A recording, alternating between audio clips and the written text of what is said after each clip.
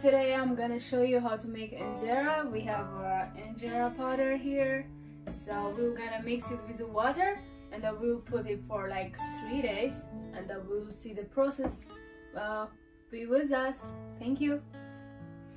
Okay, so for now all we have to do is mix it with the water and then we have to give it time to fermentation.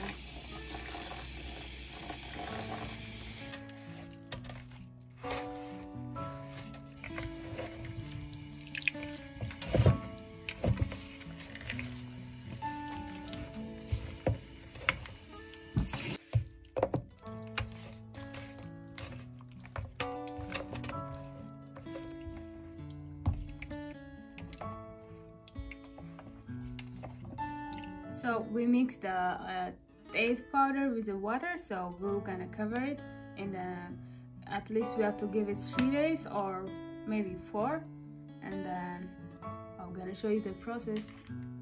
Good morning everyone. So our teff is ready today. We fermented for like 4 days. It's 4 days today. So what we're gonna do next is we're gonna have water. We'll boil it. And we have to add some amount of fermented teff to the boiled water, and then we have to wait it there for like maybe 10 to 15 minutes, and then we will add it back here. So I'll show you the state. Here's my mixed teff. My water is already boiled, so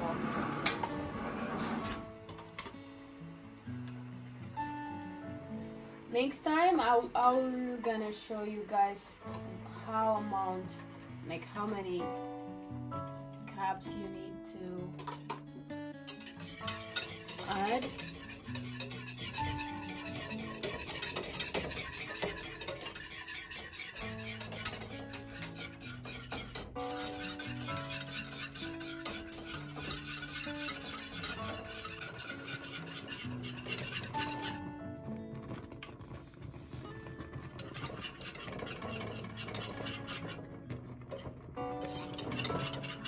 So our next step is to mix this again.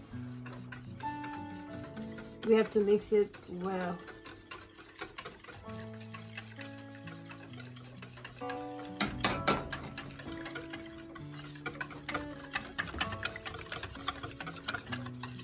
So what you're gonna do is after you mix this, it will gonna be a same color, like you can tell when it's mixed well.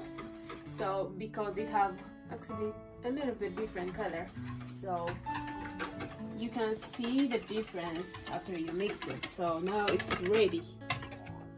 This is what it have to look like.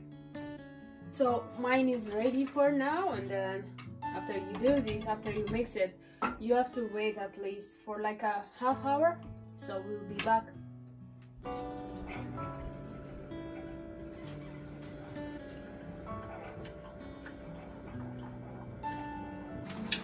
Hi, how are you doing guys? So our injera is ready. So we need something to wipe our plate, and then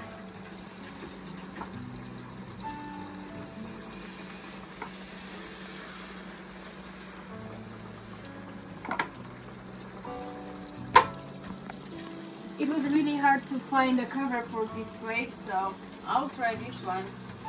It's working for now, but look how these comes perfect now. This is a real injera, Ethiopian and Eritrean injera. And we have to cover it after we do this. We have to cover it because it doesn't need air on it. If there is air on it, it will gonna crack. So we need some top on it. So we'll see. So our injera is done now.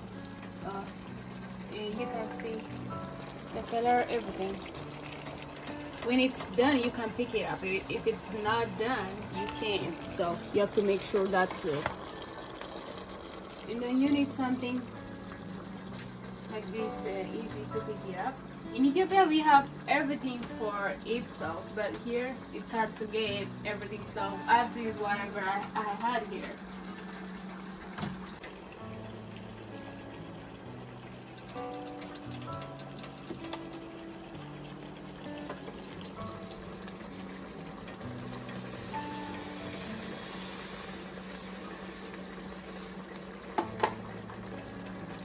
And then guys, you have to wait after you add the egg on the plate. You have to wait until I'm sure you can see these small holes. You have to wait it. You have to give it some time to bring that hose, and then you have to cover it up.